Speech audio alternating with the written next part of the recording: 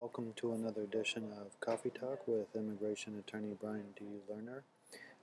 In this particular video, we are talking about consulate processing and the procedures that need to go forward in order for you to successfully process and come into the United States.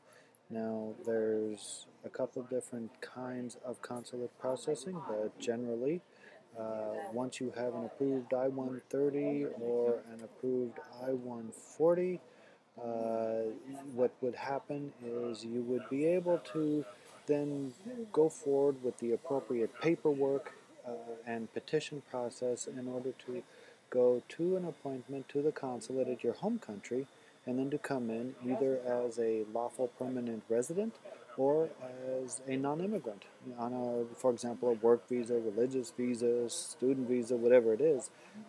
The term consulate processing does deal with having to go to your U.S.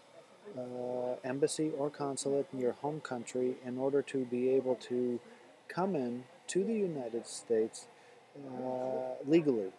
And it does take time. It does take patience as well, and it takes know-how to be able to get the proper paperwork and procedures to the proper entities, ultimately to get your appointment at the U.S. Embassy or U.S. Consulate.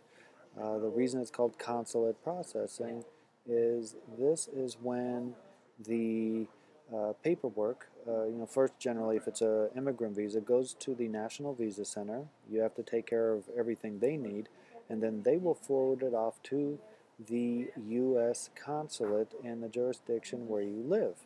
And from there, an appointment will be set. You'll do your criminal background check, you'll do your medicals and everything else, and then from there you'll get your appointment.